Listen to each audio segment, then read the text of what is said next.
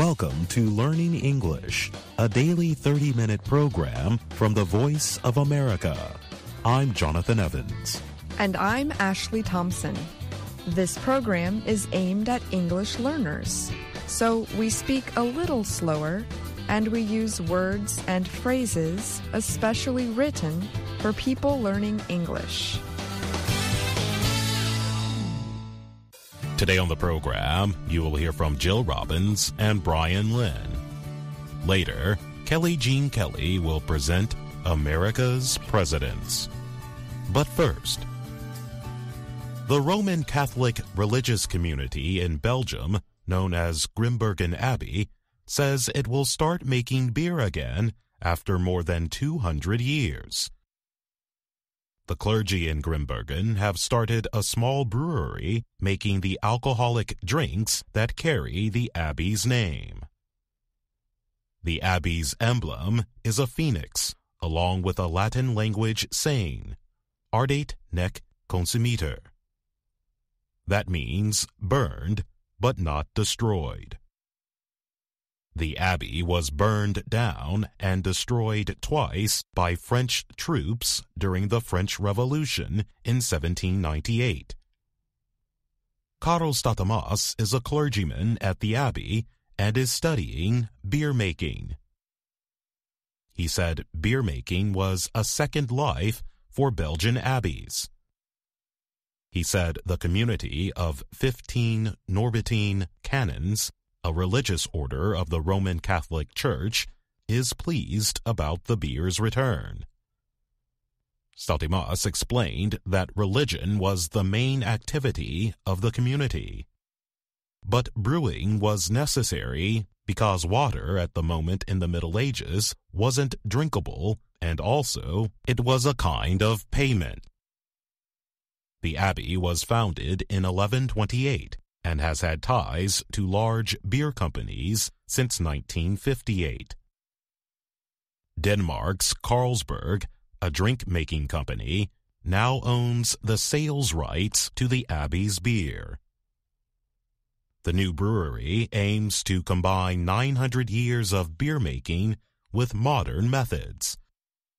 To celebrate the recent opening, the Abbey is releasing 3 new Grimbergen beers.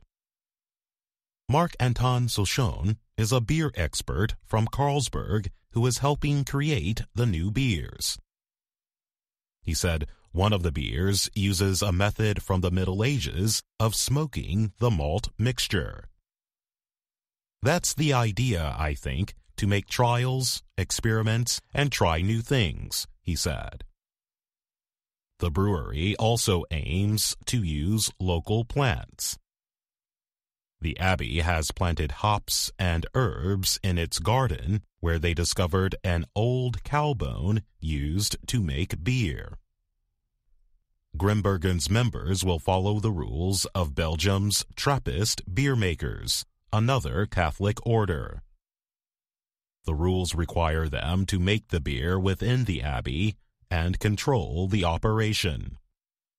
They will also use any profits to care for the Abbey and for charitable causes.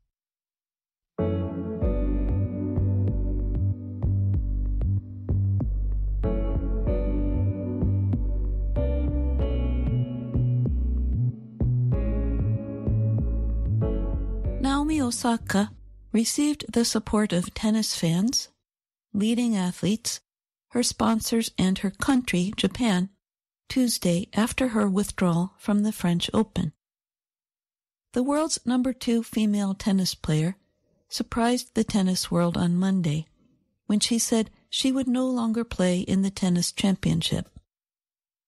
Osaka said on Twitter that she experiences huge waves of anxiety before speaking to the media, and she has suffered long bouts of depression since the U.S. Open in 2018. The decision came after Osaka was fined $15,000 for not attending a press conference after her first-round victory. She was also threatened by the French Open and other major championships with more punishment, including suspension. Osaka said she did not want to meet with the media to protect her mental health. Other leading tennis players argued at the time that dealing with the media was part of the job. But when she withdrew, there were many messages of support from around the world. The head of Japan Tennis Association said in a statement Tuesday, "I wish her the earliest possible recovery." And Japan's Chief Cabinet Secretary, Katsunobu Kato, told reporters that he would watch over her quietly. There was also concern on the streets of Tokyo for Osaka, who will represent Japan in this year's Olympic Games. Tomomi Noguchi helps people wear the traditional Japanese clothing, a kimono, for photos and events.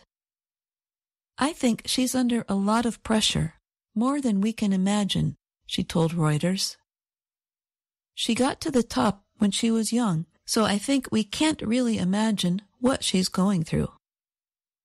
The sports business website Sportico says Osaka has made more than $55 million in the last 12 months, mainly from deals with sponsors like Nissin Foods, Nike, and MasterCard.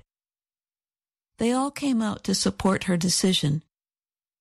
And Nissan, the automobile company, said, "We stand by her decision and wish her well." Osaka was an unknown when she won the 2018 U.S. Open Championship over American Serena Williams. The crowd was upset with officials' calls against Williams, so they expressed their displeasure against officials instead of cheering for the new champion. On Monday, Williams added her support for Osaka, saying, "I feel for Naomi. I feel like I wish I could give her a hug because I know what it's like. You just have to let her handle it the way she wants to, in the best way she thinks she can."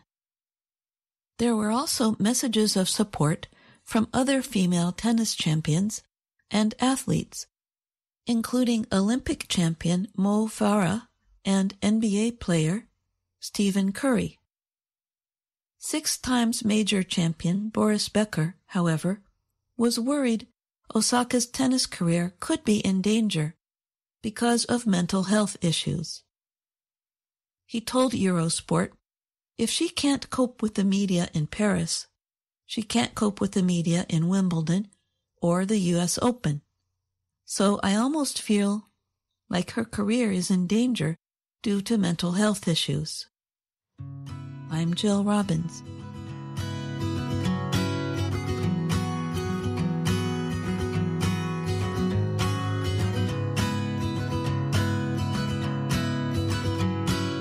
China's government has raised the child limit for couples from 2 to 3 as the country experiences lower birth rates. For many years, China enforced a one-child policy as a way to control the population. But that policy was replaced in 2016 with a 2-child limit. That change was aimed at raising the number of births as the country faced a fast-aging population. But birth rates have further decreased in recent years as the cost of raising children in Chinese cities remains high. The latest measure to permit 3 children per family is meant to actively deal with the aging population, the official Xinhua news agency reported. The decision came during a ruling Communist Party meeting led by President Xi Jinping, it said. The policy includes what the government calls supportive measures to make it easier for families to have more children. The measures include plans to lower educational costs for families and increase tax and housing support. The government also said it would seek to educate young people on marriage and love. Recent data showed that China's fertility rate, the average number of births per mother, was 1.3 in 2020. That rate, which is similar to aging nations like Japan and Italy, is well short of the 2.1 needed to replace the population. Yifei Li is a sociologist at New York University, Shanghai. She told Reuters that most families did not hold back on having children in recent years because of the government's two-child policy. Instead, she said they held off because of the incredibly high costs of raising children in today's China. Zhang Xingyu is a 30-year-old mother of one from Zhengzhou in northeastern China.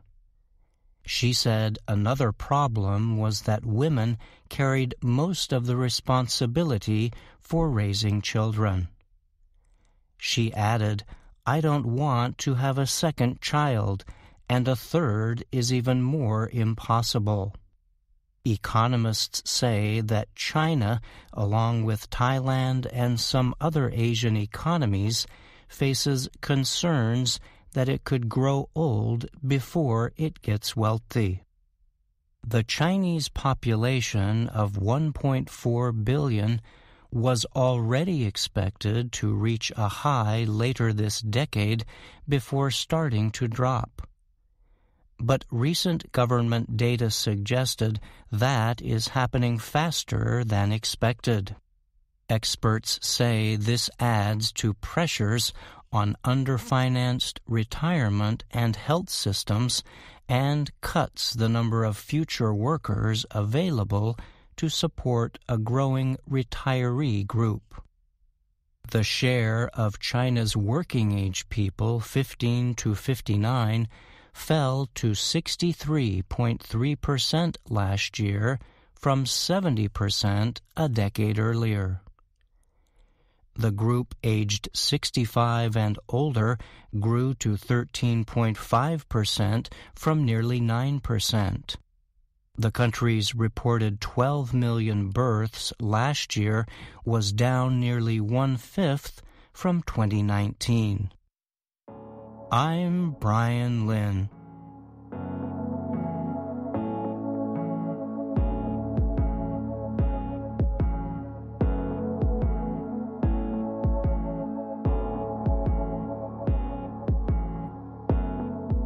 When visitors enter Planet Word, a new museum in Washington, D.C., they will see Speaking Willow, a tall art piece representing a tree. As they pass under the artwork, they can hear recordings of speech in hundreds of languages coming from the tree. Most words sound foreign to the listeners. The different voices also speak at the same time. The resulting noise is similar to that made in a crowded theater before a show begins.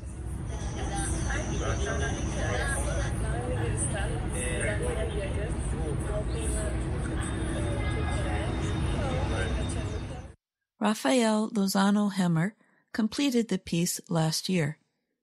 On his website, the artist says that Speaking Willow reminds us that language is what defines our specific communities and connects our many cultures. Lozano-Hemmer made the piece specially for the museum. It is the first of many immersive experiences for visitors at Planet Word, a museum all about words and language. The exhibits playfully explore the large and complex subject of language. Anne Friedman is Planet Word's founder and director. How do you make an abstract concept like words and language come to life without objects that you can touch and see and feel? You have to have immersive, participatory experiences that you will remember forever because they're unique, exciting, and social. In one room, a video plays showing babies saying their first words. Another room, called Where Do Words Come From?, teaches the history of some common English words. The space includes a 22-foot-tall wall of words, where visitors speak into devices and learn about the roots of the English language. You're standing in front of about 1,000 words. And that's not even 1% of the entire English language. Where did they come from? That exhibit took 2 years to build, Friedman said, noting the time used for creation of software and sound design. The exhibit's creators began the project with 28 English words they wanted to explain. They narrowed that list down to the most fun and interesting words. Arachnid was one of the words that made it into the exhibit. It is the scientific word for spiders, among other creatures. Another room invites listeners to speak and learn about different languages. Native speakers of 28 languages and 2 sign languages teach people sayings in those languages. They also explain how language shapes their understanding of the world and how words cannot be separated from culture. For example, a Japanese language presenter discussed how politeness is very important to Japanese culture. The language has several words to choose from in addressing another person. The words speak to the nature of the relationship between the speaker and listener. The Quechua people are natives of Peru. They understand the idea of time in a singular way. The Quechua speaker explained that since the future cannot be seen, it is behind us. The past, however, is ahead of us where we can see it. Other rooms explore the different ways language is used, from humor and songwriting to public speaking and advertising. Visitors can sing karaoke while learning about songwriting, record a famous speech, play a joke-telling game, and teach a computer how to make cartoons. Almost every exhibit is interactive, and most ask visitors to speak aloud. Caitlin Miller is Planet Word's education director. You get better at reading by reading, Miller said. You become a more confident speaker by speaking and listening. One exhibit room is all about books. It is designed to look like an old, rich library. Books line the shelves. When a book is placed on the table, a recorded reading begins and pictures appear. But Shady Creek isn't exactly a progressive paradise. Planet Word is housed in Washington's historic Franklin School. The D.C. government gave limited control of the property to Friedman in 2017. She has spent $35 million on the building and the museum. Friedman is a former reading and writing teacher. She wanted to create a museum to build interest and curiosity in writing and language. The museum is designed mainly for teenagers, but most adults can also learn from and enjoy a visit to Planet Word. Friedman hopes people will leave the museum with a better understanding of the words they use every day and the world of languages around them. And in a globalizing world, we think that's a pretty important characteristic. I'm Jill Robbins.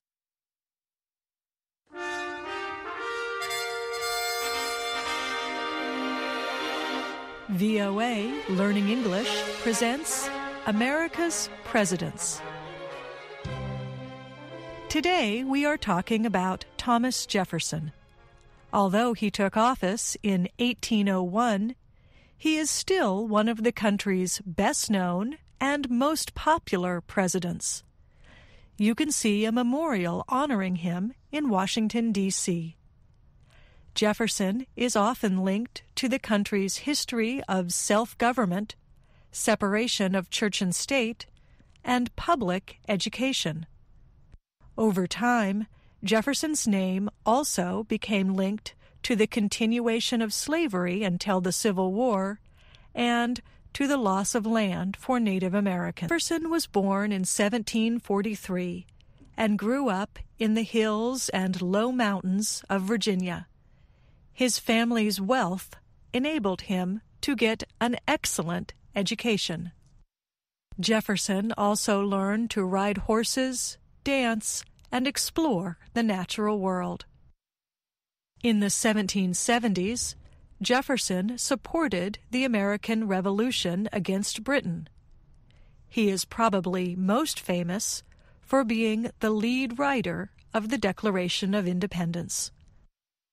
Jefferson went on to hold many positions in the country's new state and national governments. He served as governor of Virginia, a minister to France, Secretary of State for President George Washington, and the vice president under President John Adams.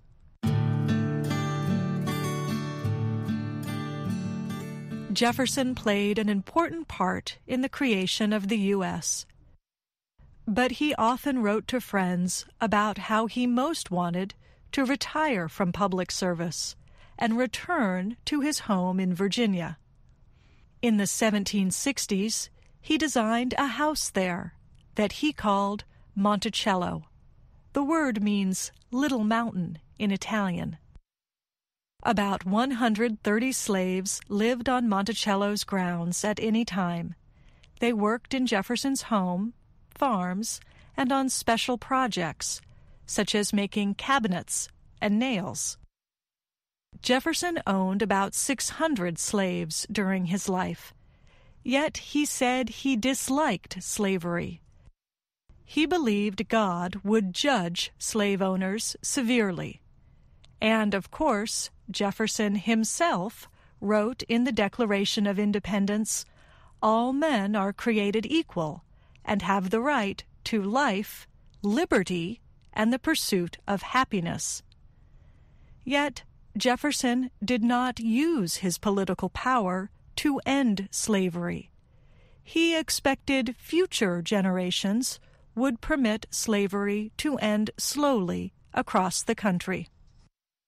Jefferson's words and actions on slavery are contradictory. This conflict is especially evident because Jefferson likely had a long relationship with a slave at Monticello. Her name was Sally Hemings. Evidence suggests that Jefferson was the father of her 6 children of record.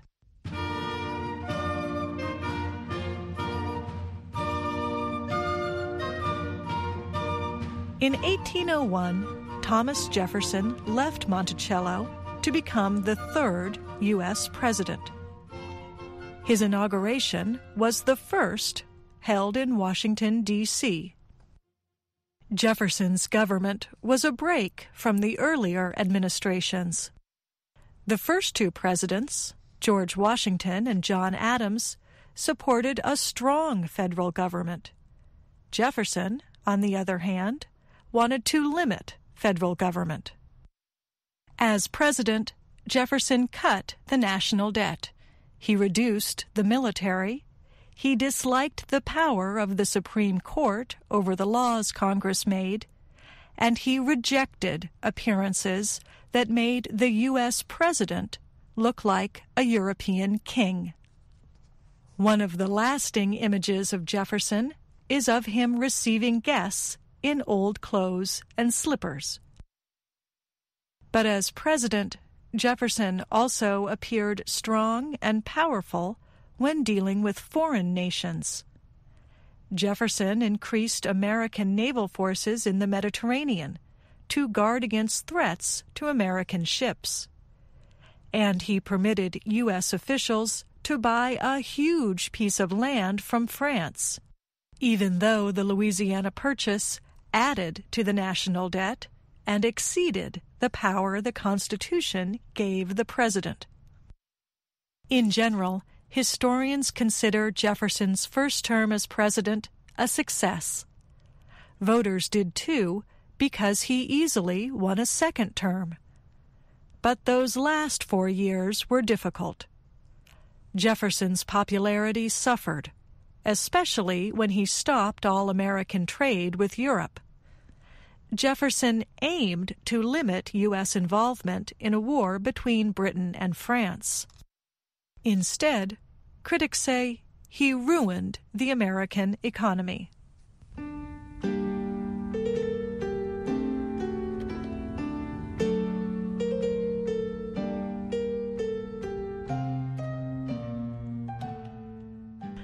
Critics also attacked both Jefferson's political ideas and his personal qualities.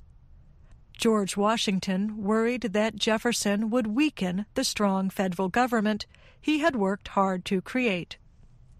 And even friends suggested in their letters that Jefferson was too idealistic. Jefferson's opponents also accused him of not being a Christian, although he said he was. However, he did not believe the government should make rules about religion. He wrote that the government should worry only about acts that hurt other people. He said, "It does not harm him if his neighbor says there are 20 gods or no gods.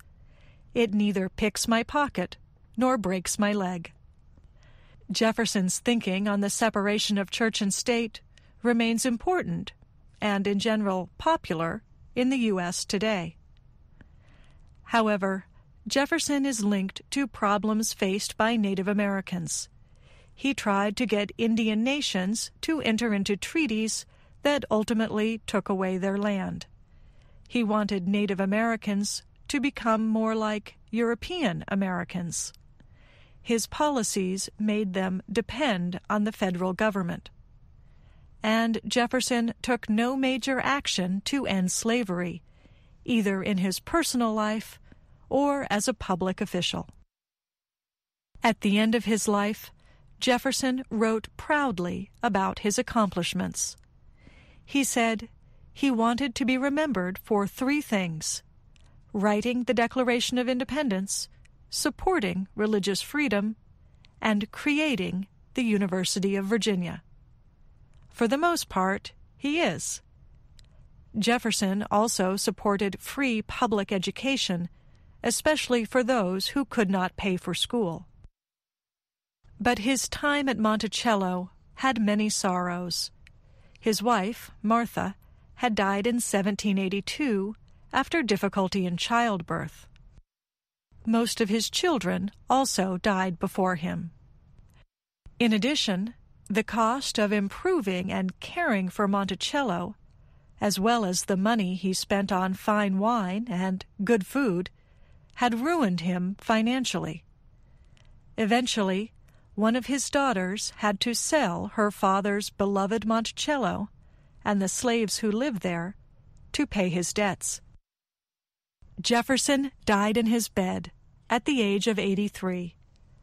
The last detail of his life, which Americans love to tell, is that he died on America's birthday, exactly 50 years after the signing of the Declaration of Independence.